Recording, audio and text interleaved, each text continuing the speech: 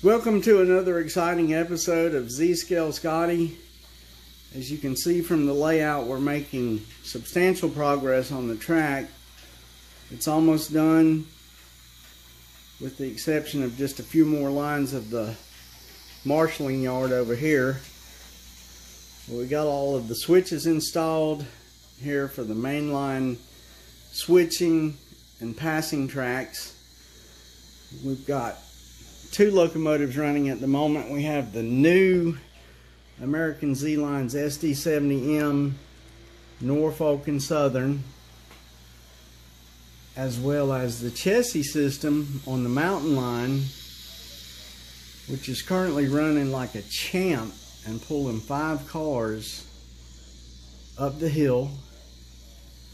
I'll give you guys just a few minutes of footage here. See how well everything is running.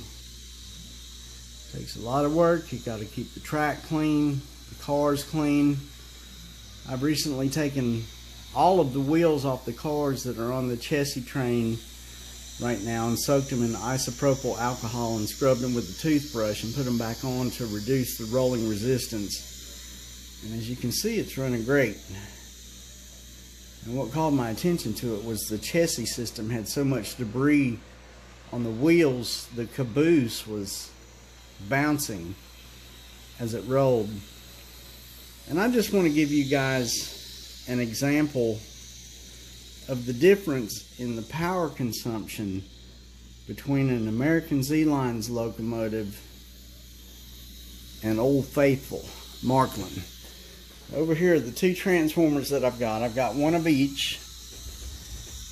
And if you can see, the blue one, which is running the mountain line, is at a very low power setting, and the newer transformer, which is powering the SD70, is running at almost 75%. Okay, our last video timed out because I took too long to switch out the trains, but this will give you guys an idea of the multi-train operation that we are now capable of.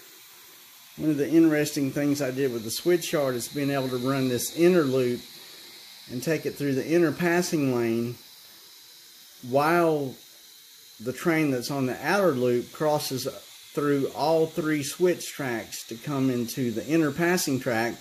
And you can see them coming through at the same time, and they cross through and they never intersect. So I'm really pleased with the way that worked out.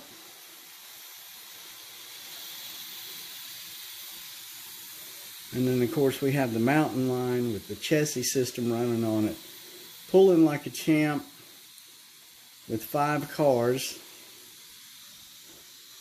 And in case you missed the first part of this 2-part video, we regrettably have had to have a funeral for the Denver and Rio Grand Marklin ABA set. One of the units quit running. One of them works like a champ,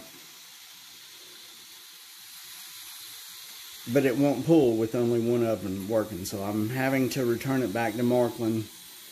I thought about just cutting the wire that connects the two, but of course that would invalidate my warranty, and I'm probably overlooking something simple like it just needs some new brushes or something like that. But since it is still under Marklin, its warranty, we have to send it back to the factory, let them take a look at it,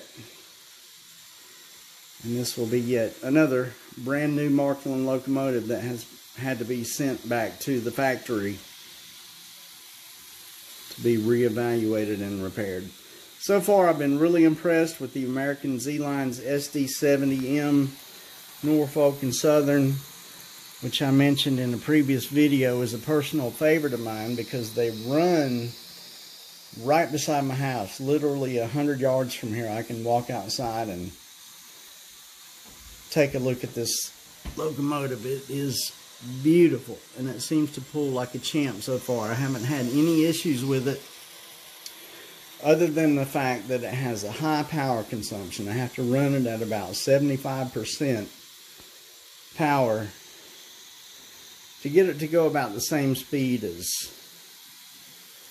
these other locomotives. But we're making progress here. We've got this switching yard is complete on the main lines. And I've started the switching yard over here. Got some of the bumpers on the end pieces. There will be parking cars. I know you see a lot of cutouts in the grass mat that I put in here. There's places where there were bubbles in the mat that I absolutely could not get out.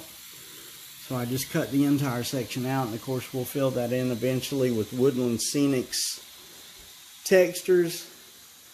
Got a lot more houses and trees to get. But we are making progress. So stay tuned. Please like and subscribe to my channel.